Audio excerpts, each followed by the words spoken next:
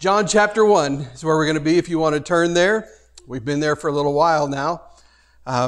It's taking a little while to get through the first chapter because the first chapter is just so dense with truth, and it takes a while to unpack it all. So we're going to make it through verse 18 tonight. We're going to be first John chapter 1, verses 15 through 18. Why don't you read it together with me? I'm reading from the NIV. This is what it says. John testifies concerning him. He cries out, and by him he's talking about the Word that became flesh. He cries out saying, "This was he of whom I said, he who comes after me has surpassed me because he was before me." By the way, the John that he's talking about there is John the Baptist. And verse 16, "From the fullness of his grace we have all received one blessing after another. For the law was given through Moses, grace and truth came through Jesus Christ.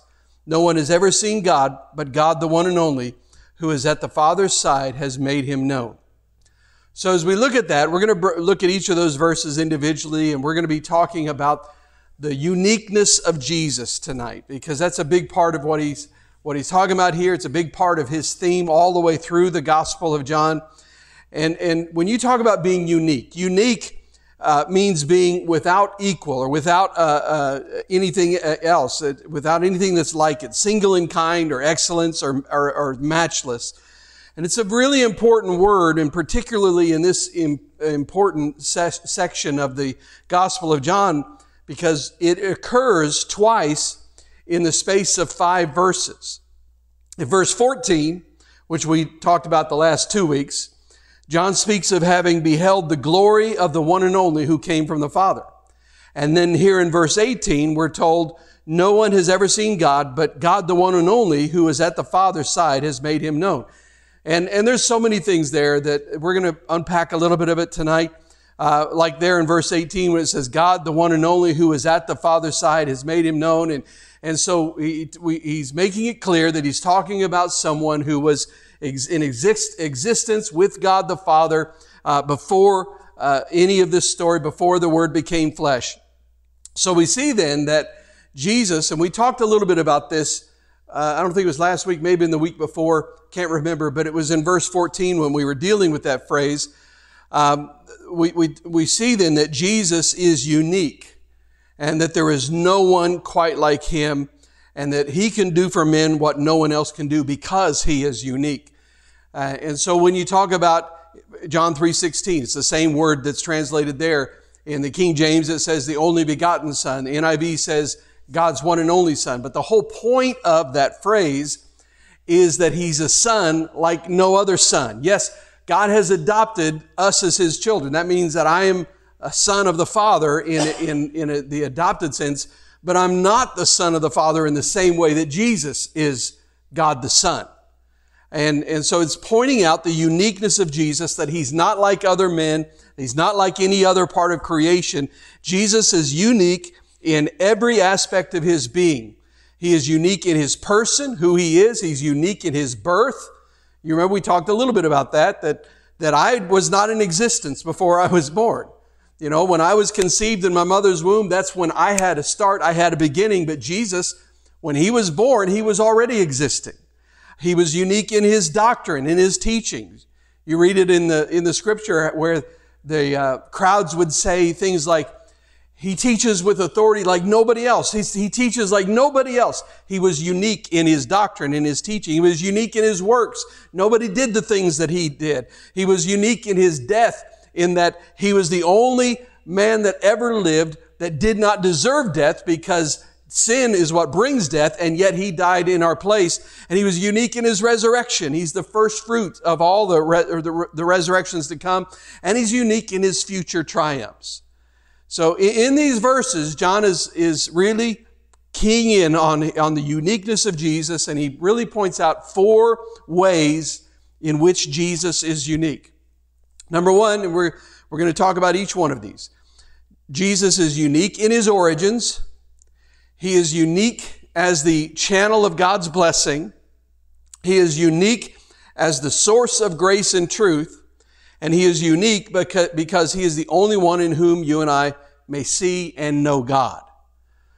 So let's look at each one of these carefully. The first one, Jesus is unique in his origin. Now we've already alluded to this. We mentioned it. We talked a little bit about it in the previous weeks. But John the Baptist is actually who is speaking these words in verse 15 when he says, "This is the one I spoke about when I said, he who comes after me has surpassed me because he was before me." Now, when you read that, there's different ideas of different people have as far as what that can mean. And it's possible, at least on the theoretical level, that it can have three meanings. And I think all three of the meanings have some measure of truth. But we're going to try to dig down to try to understand the essence of what he's trying to say. But starting with this one, since Jesus was actually 6 months younger than John the Baptist, which, by the way, I don't know if you probably know this, but I don't know if you remember that John the Baptist and Jesus were cousins, because Mary went to her aunt who was pregnant with John the Baptist. That makes those two cousins. So they knew each other. There's no question there. But Jesus was 6 months younger or so than John the Baptist. So he could have been saying that he who is my junior in age has been advanced before me. So he could have been saying that. And that would be true, that he is younger in age. He could also be saying, I was at work before Jesus, but all that I was doing was to prepare the way for his coming. I was only the advance guard of the main force and the herald of the king. And that would be true as well. He was the one who went before him to prepare the way. And so he could have meant either of those things. But I think that it's highly unlikely that those were the focus of what John was talking about here. Because John the Baptist, as we see, is very, very clearly impressed with the uniqueness of Christ's person.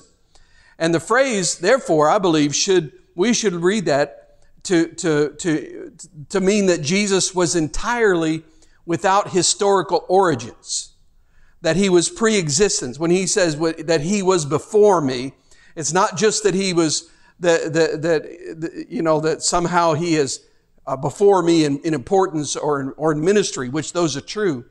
But I think he's really pointing out, as when you take in the context of the first chapter of John, that he's really pointing out the fact that Jesus was at the Father's side before he was ever born on this earth. He was pre-existent. So John the Baptist is saying Jesus is the eternally existing God. There's a great old preacher, he's been gone many, many years now, but Donald Gray Barnhouse, and he wrote many, many books. And one of the books was called The Cross Through the Open Tomb. And he wrote this: the history of every other human being begins at birth, but the Lord Jesus Christ exists eternal as the second person of the Godhead. Before he was born at Bethlehem, he lived. He was one with the Father in essence and being. Before he came to earth as a baby, he walked among men and revealed himself to them. The Old Testament, which was completed 4 centuries before his birth, contains many stories of his appearing among men before he came as a babe, child, and man. And that's true. We know that that's true. We can go back and we can look and see some of the things that Jesus said. We can go back and read the Old Testament, but we know that Abraham saw Christ in his day. You say, what are you talking about? Well, Jesus said this in John 8:56. Abraham rejoiced at the thought of seeing my day. He saw it and was glad. And then later, when the Pharisees got all up in arms about that, because he said, how can you say he saw your day? He's been dead hundreds of years and you're just barely 30 years old. How can you say that? And then Jesus added this a couple of verses later. He said, very truly I tell you, before Abraham was born, I am. I can't wait to get to that verse. I'm resisting the temptation to dive in there because that's a powerful, powerful declaration on Jesus' part for him claiming to be deity, claiming to be God. And so anybody that says Jesus never claimed to be God, they have absolutely no idea what they're talking about. The scripture is very clear. We'll get to that in sometime down the road, several weeks down the road, I'm quite sure. So we know that Abraham saw him. And what do we mean by that? There are these things in the Old Testament, and the technical term just, you ever have those moments when you have a word in your head and just before you get ready to say it, it just flies away? Well, anyway, it just happened. But they have these moments where Christ appears to Old Testament characters in a pre-incarnate state before he actually comes to earth. So, for example, we know that what appears to be God appears to Abraham to tell him about what he's going to do with Sodom and Gomorrah. And what we believe is that was the person of Jesus who appeared before he came to earth, who appeared in the form of a man to communicate with Abraham. So we also see, from what Jesus said, Isaiah saw Jesus. You say, when are you talking about that? Well, Isaiah chapter 6, one of my favorite chapters, is when Isaiah saw the Lord, where he was high and lifted up. And he, like any human being, when you come into the presence of Jesus, and when you come into the presence of God, it's overwhelming. And Isaiah fell on his face and said, "Woe is me." And we're not here to talk about everything about that, but Jesus said, or John actually referring to this vision that Isaiah had, said this in John 12:41. Isaiah said this because he saw Jesus' glory and spoke about him. So you can see how the New Testament then interprets some of the things that happened in the Old Testament. You see, John the Baptist was considered the last of the Old Testament prophets. Like Isaiah and Jeremiah and all the others before him, John's role was to prepare the people for the coming Messiah. The only difference between John the Baptist and all the Old Testament prophets was that he had the actual opportunity to point to Jesus physically and say, in effect, there he is. There is the one we've been telling you all about. He's here. That's the only difference between John the Baptist and the Old Testament prophets. And we need to know that sending Jesus was not a new plan of God. And we see it because all the Old Testament prophets spoke of the coming of the Messiah. You have prophecies beginning even from the Garden of Eden, where when Adam and Eve sinned, what did God say? God said to the serpent, He said, you will bite the woman's heel, but the seed of the woman, you will bite his heel, but he will crush your head. And he's talking already about the coming of someone who would come from human descent, who would crush Satan's head. So it was not a new plan. And John the Baptist just continued in the long line of messengers testifying to the promise of God and declaring the gospel. And in almost every instance in which writers of the New Testament refer in depth to Christ's person, they refer to his preexistence. Like, for example, the author of Hebrews. He begins by writing the very first two verses. Hebrews 1 and 2. In the past, God spoke to our forefathers through the prophets at many times and in various ways. I'm not going to spend a lot of time on it, but right there he's just saying, in the past, this is how God spoke to mankind. He spoke through prophets. He spoke at various times and in many different ways. Verse 2, but in these last days, so he's drawing a contrast to how he speaks to humanity now. In these last days, he has spoken to us by his Son, whom he appointed heir of all things, and through whom he made the universe. So he's saying now the way God relates and communicates with humanity, it's solely through his Son, and he brings out the point that his Son was in existence when the universe was created. Paul in the book of Philippians writes, your attitude should be the same as that of Christ Jesus, who being in very nature God, did not consider equality with God something to be grasped, but made himself nothing, taking the very nature of a servant, being made in human likeness, and being found in appearance as a man, he humbled himself and became obedient to death, even death on a cross. So there he's again pointing out the fact that he was in existence and he chose to become human. You know, some people in the world consider Jesus only a man. And indeed, he is a man. He's 100% human, 100% God. Some people point to him as an example. And he is an example. The Bible says that he's an example. But if that's all you can see in Jesus, then your view of him is missing the point entirely.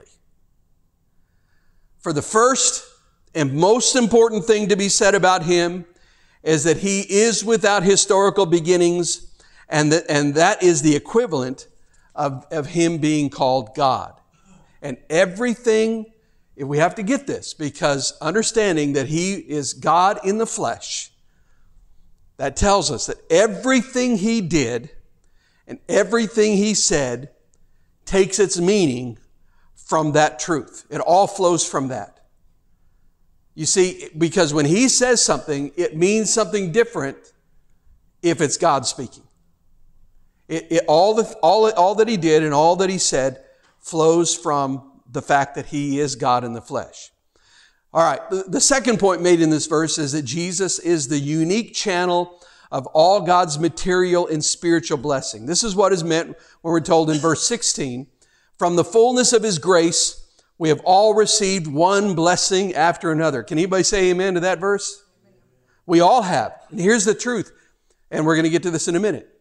The truth is, even non-believers can say that.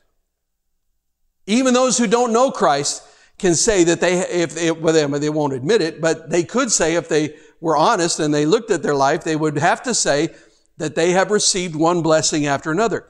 You see, on one level, this verse is a statement that all men have been recipients of God's grace. This is what we talked about last week. Remember we talked about, I think it was last week, we talked about common grace. Yeah, it was last week, because last week we talked about grace and truth. You remember what common grace is? Anybody remember? Common grace is not the same as saving grace. Common grace is the goodness of God that God shows to all of humanity. That he sends rain on the crops, that he gives, we have food to eat, that he gives us breath to breathe, that our hearts keep beating. Whether you're saved or not, there are blessings that people enjoy in this world because of the goodness of God. That's common grace. Everything truly good that comes into your life, whether it's health, prosperity, knowledge, friendships, good times, whatever it is, it all comes from God. And that's true whether or not you recognize him as the source of his blessings.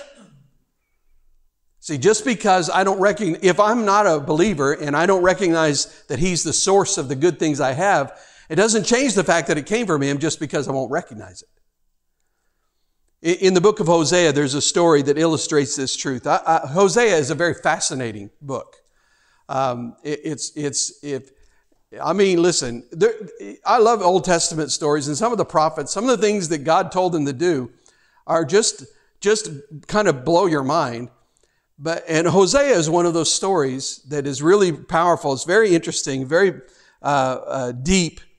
Hosea was a preacher, he was a prophet, and God had told Hosea to marry a woman who was going to prove unfaithful to him. Her name was Gomer, which already, he got him off to a bad foot with a name like Gomer. It's like, golly, sorry. Why did God tell him to marry a woman who was going to be unfaithful? He warned him beforehand. He said, I want you to marry her. She's not going to be faithful. She's going to leave you. She's going to sleep around, but marry her anyway. Well, he was told to do that as an illustration of the relationship between God and Israel. Because God had taken Israel to himself as a wife, so to speak, and Israel had proved to be unfaithful spiritually. And God was using this as an illustration to help Israel see, hey, this is what you've done to me. This is our relationship here. And the object and the goal of the illustration was really that Hosea was to remain faithful to her and to love her even after she left him, even after she was unfaithful, because God was showing that he remains faithful even when people turn away from him to serve other gods. So Hosea's faithfulness, in spite of her unfaithfulness, was a picture for Israel to understand that although you have been unfaithful, that I, your God, will not be unfaithful to you. That's a big part of it. And at this point, the time came eventually in the relationship between Hosea and his wife, where that she fell into poverty, and she ended up living with a man who no longer had enough money to take care of her. And at that point in time, God said to Hosea, he said, Hosea, I want you to go down to the marketplace and I want you to buy all the things that she needs, because that's what I do with my people. They run away from me, but I still pay the bills. In essence, is what he's saying. So we read in Hosea 2:5, their mother has been unfaithful and has conceived them in disgrace. She said, I will go after my lovers who give me my food and my water, my wool and my linen and my olive oil and my drink. So this is Hosea's wife saying, I'm going to go after these other men because, man, they give me lots of stuff. Verse 8, she has not acknowledged that I was the one who gave her the grain, the new wine and oil, who lavished on her the silver and gold, which they used for Baal. So in other words, he's saying, you're taking all these things, all these blessings that I've given you for granted, but they really came from me. So it is with us. We run from God, but He still pays the bills. He still takes care of us. Now, that is not to say that a person can run from God and eventually He'll just say, oh, come on into heaven. That's not what it is. That's not what I'm talking about. I'm talking about this common grace. That the truth is, when we're unfaithful to God, we have earned in that moment death. And if God was completely just without any grace or mercy, in that moment we would die. We would go to hell. We would be separated from Him. But because of His grace, because of His mercy, He still cares for us. And He still takes care of you. How many of you are thankful, even as a believer, that have you had times when you were not faithful to God? Anybody here? Let me see your hand. I want to make sure I'm not the only one here. And yet, even in that, even when I've been unfaithful, He has always been faithful. We need to learn that Jesus is unique as the source of all material and spiritual blessings, even when we fail to acknowledge His goodness or thank Him for them. But there's another sense in which Jesus is the source of all blessing, and that is that Jesus Himself is a blessing, and the true Christian, not the non-Christian now, but the true Christian has an opportunity to be enriched by Him personally. So the ultimate thing is, I'm thankful for every blessing I have in my life. Aren't you? And I can't even begin to name them all. Remember the old song, Count Your Many Blessings, name them one by one?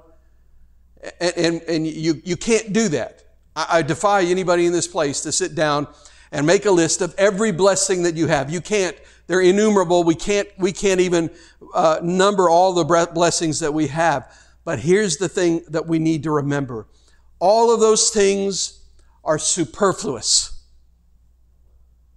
All of those things, it's like the gravy. Because the real blessing is Jesus Himself. When we get to heaven, when we walk in His presence, we're not going to be amazed and say, look at this, we're walking on streets of gold. Woohoo! Look at this gold. Look at that gate made of pearl. That's amazing. All that stuff, we're going to like, who cares about that? Where's Jesus? We get Jesus in the end. That's the real blessing of it all. And listen, that we are prone to tire of His presence because of sin in us. And we're prone to be lured by the pleasures of the world. And everybody here knows the world does have pleasures. You know, the Bible talks about the pleasures of sin for a season. Now, you know, there is something that comes later, but the fact is there is pleasure for a season. The trouble is simply that those pleasures do not satisfy us for very long, and they do not satisfy us completely. How many of you have ever had a Chinese dinner? You eat it and it tastes really good, and an hour later you're hungry again. But Jesus is not like that. He said, everyone who drinks this water will become thirsty again, but those who drink the water that I will give them will never become thirsty again. In fact, the water I will give them will become in them a spring that gushes up to eternal life. And John 6:35, Jesus said, I am the bread of life. Whoever comes to me will never be hungry again. Whoever believes in me will never be thirsty. We're talking about a satisfaction that there's nothing in this world that can possibly bring like that. I don't care what pleasure it is. I don't care what blessing you enjoy. nothing can bring you that kind of perfect satisfaction. Just Jesus. When you taste of the Lord Jesus Christ and discover the fullness of satisfaction that He offers, I guarantee you that when you taste Him, that the world will prove increasingly bland and empty to you. It just doesn't measure up anymore. John also uses the word fullness to describe Jesus and His grace. I love that word. And fullness, I mean, we kind of read that and we're like, okay, that means full. After having dinner over at family dinner tonight, I have a measure of fullness. You know what I'm talking about? Some of you're doing really well, by the way. Everybody's staying awake, so I'm really happy, really pleased after you ate. But that word that's translated fullness indicates, listen to this. I love these words, especially the first one. It indicates superabundance. Isn't that a great word? Superabundance, and it indicates completeness. When John spoke of Jesus' fullness, he was affirming that he had never found Jesus lacking in any way whatsoever. John's description conveys a subtle invitation for us to trust Jesus' ability to meet our needs. A man can go to Jesus with any need. I don't care what it is, any need, and that man can find that need supplied in Jesus. In Jesus, the man in love with beauty will find the supreme beauty. In Jesus, the man to whom life is a search for knowledge will find the supreme revelation. In Jesus, the man who needs courage will find the pattern and the power to be brave in any circumstance. In Jesus, the man who feels that he cannot cope with life will find the master of life and the one who gives power to live. In Jesus, the man who is conscious of his sin will find forgiveness for his sin and the strength to live a godly life. In Jesus, the fullness of God, all that is in God, becomes available to men. Whatever you need, you will find in Jesus. And that supply will never run out. Now look at verses 17 and 18.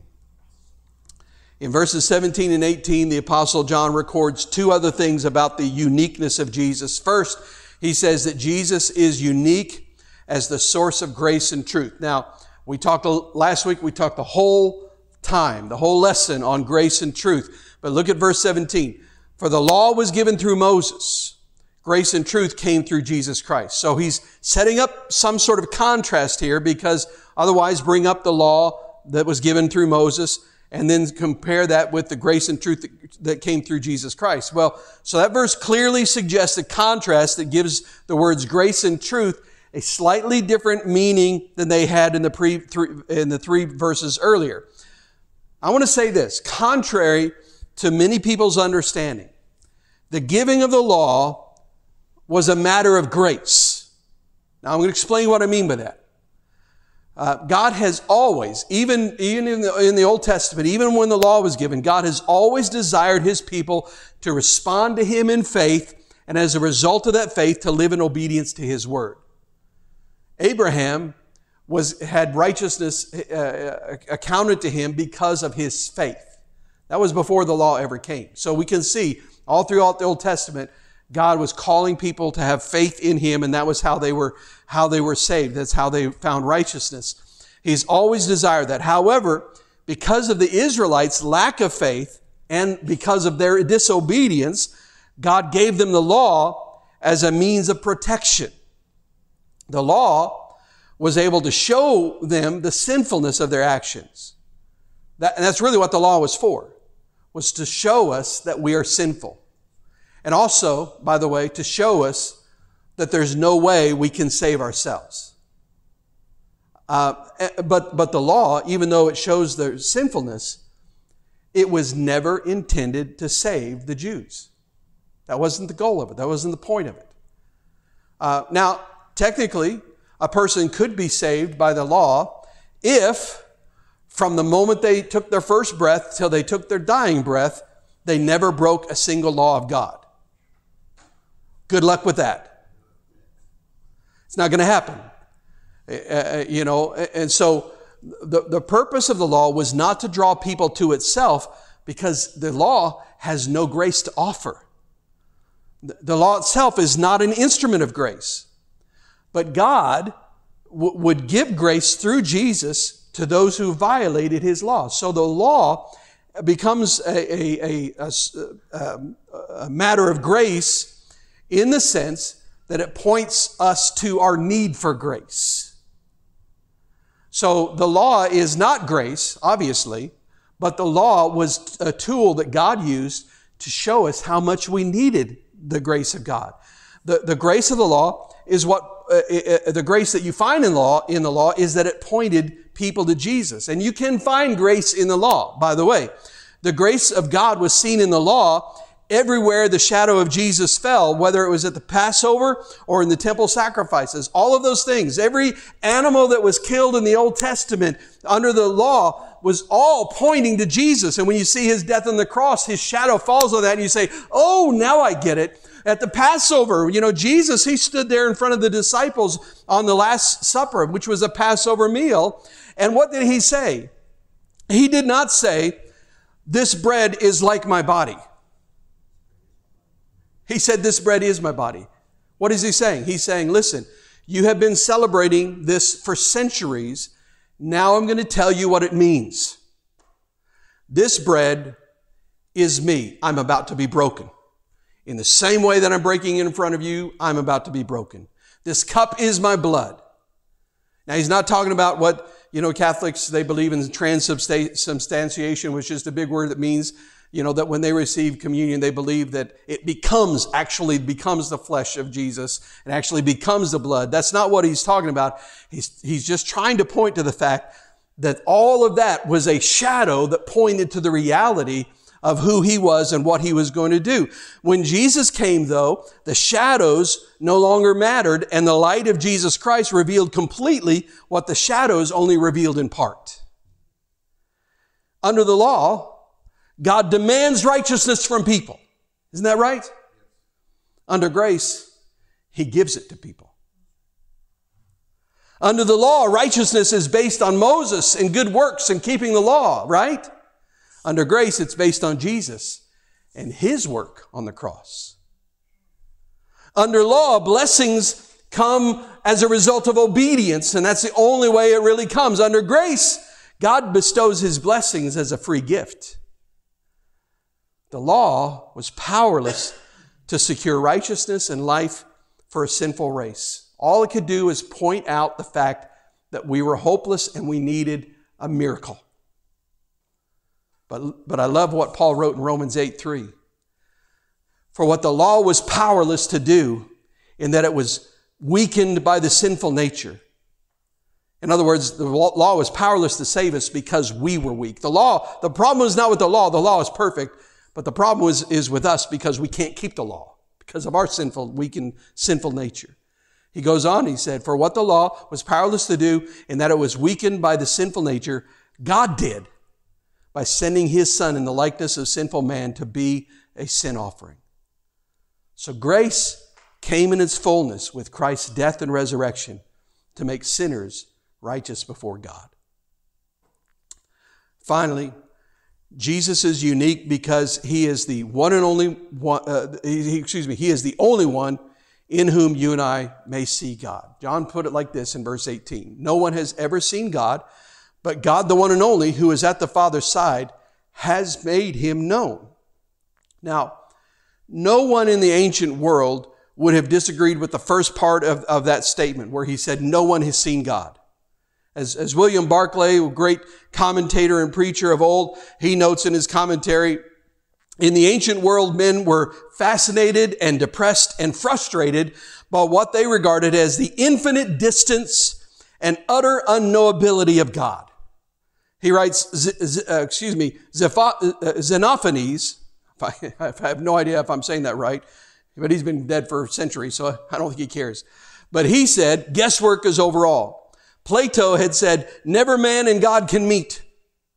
Celsus had laughed at the way the Christians called God Father because he said, God is a way beyond everything.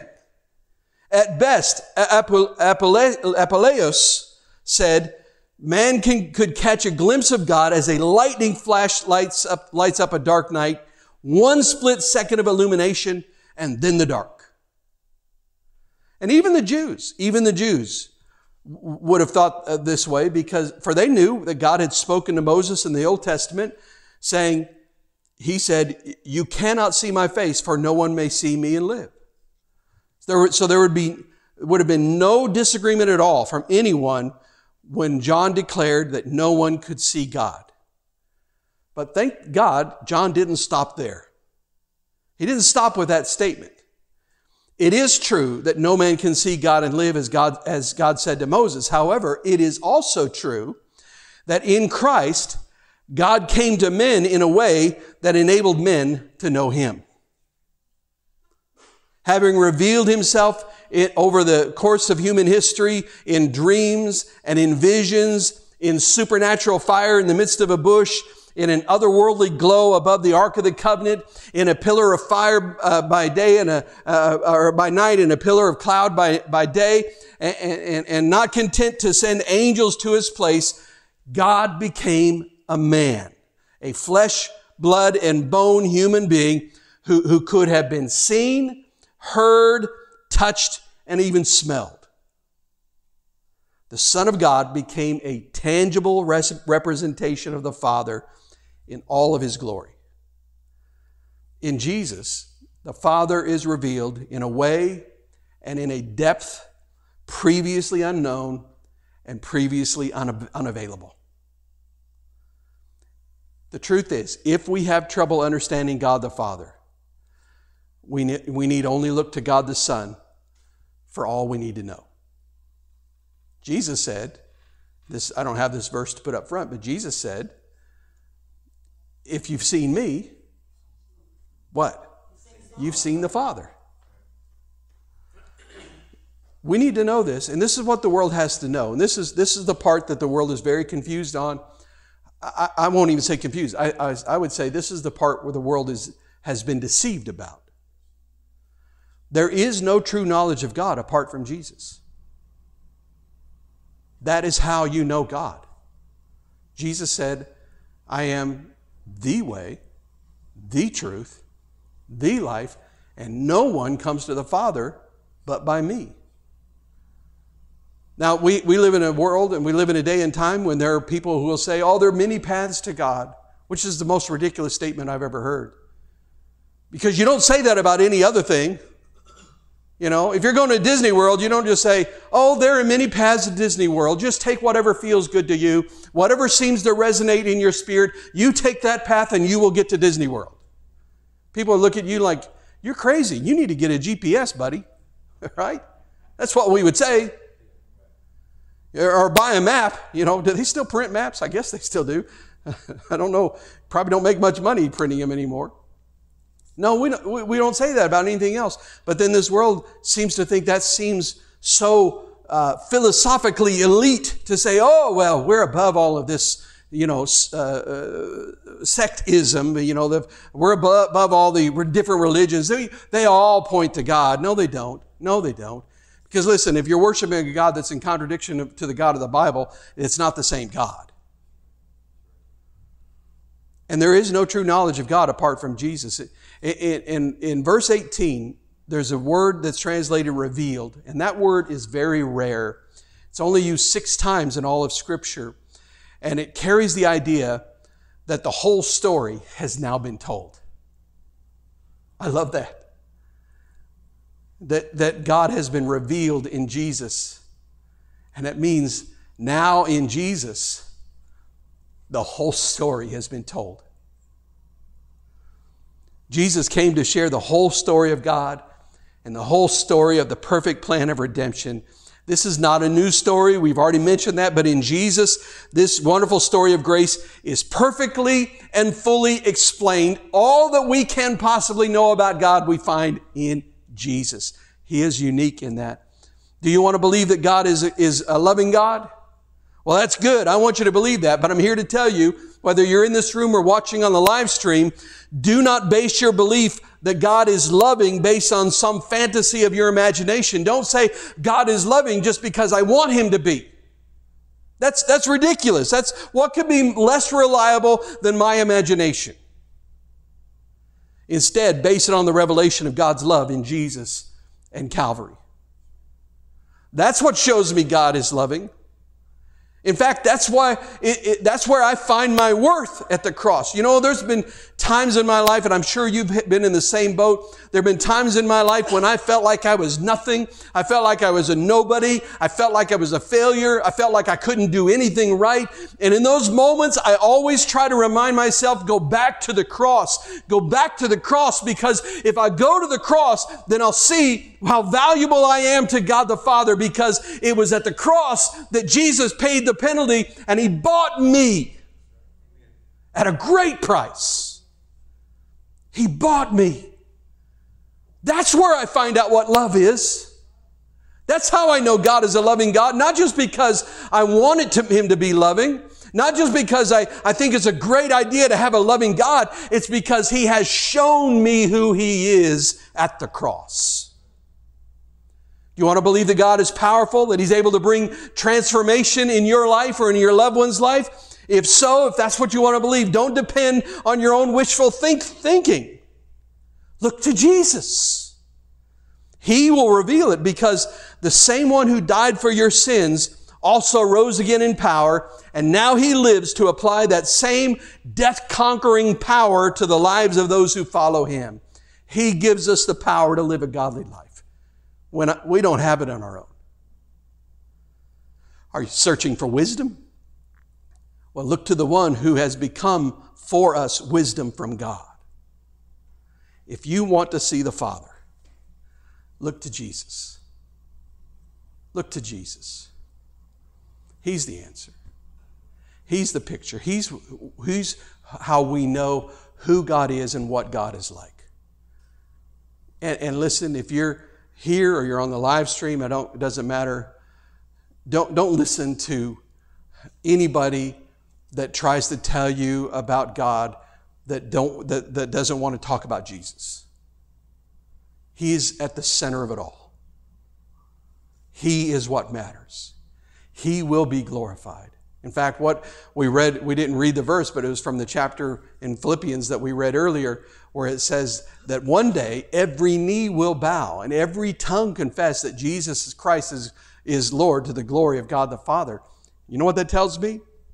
That one day we will see God, and one day, whether we have done it voluntarily or not, one day every knee, every person, even those that say there is no God, even those that say, that Christians are a bunch of fools, everybody, even those that commit heinous murders, it doesn't matter who they are. Hitler himself will one day kneel in front of God and say, no, Jesus is Lord, and I confess that He is Lord. But by then it's too late, because he hasn't done it, because he hasn't received the promise of the Father.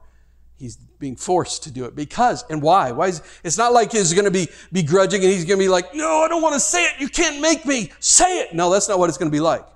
It's going to be, you see the glory of God, and it's so overwhelming that suddenly you confess and you say, I was wrong. Look at you. You are Lord. It'll be undeniable. It'll be undeniable.